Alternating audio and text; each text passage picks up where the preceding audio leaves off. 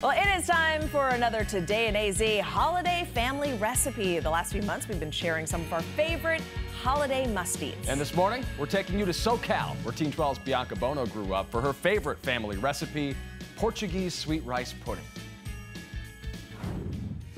Hey everyone, welcome to Dana Point, California. I'm joined by my Auntie Anna, my Aunt Susanna, my mom Ladina, and my sister Blake. And today we're going to be making our famous Arroz Doce. Arroz. It's Portuguese sweet rice pudding, and it's amazing. We've been making it forever. So what we're gonna do is pour the water into the saucepan and bring that to a boil. We use measuring cups, but Grandma just used her hand. Yeah, I was gonna say, I've made this with Grandma before, and the hard thing is that she doesn't measure out anything. She held up her thumb to me and said this much when she taught me how to make it. And I said, Grandma, my thumb is a different size than your thumb. Bianca, why don't you measure 1 cup of rice? And it has to be the short grain. Arborio rice is what we always use. Mom, you were born in Portugal. Do you remember the first time you ever had this there? It's always been a dish that has been served for like different holidays, for you know, for desserts. It's always been on a dessert table. There was always a different version. Every auntie had a different version of this. Next up is we're going to be putting the warm milk in. How does it smell good already? It's rice. Yeah. When we feel that the rice is cooked, then we're going to put the sugar in. That's when we're starting to sweeten.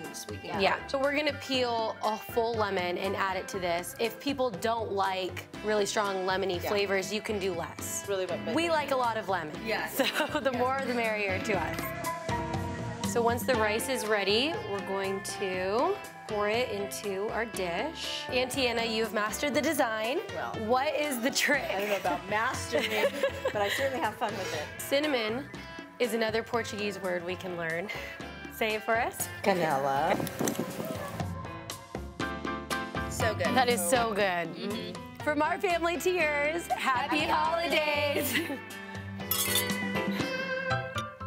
Look at the backdrop there. I just want to live with Bianca's family. When I win that Mega Millions, that's the first place I'm going. Oh, yeah. All right, hey, if you want to add Bianca's recipe to your holiday dinner table, we're making it really easy for you to do so. Go to 12news.com/holiday recipes to download this one among the rest. Vanessa, I made both of my holiday recipes on the website this year, the Chex Mix and the gingerbread, and I didn't even have to shoot the video for it. I just made them. What kind of psycho am I?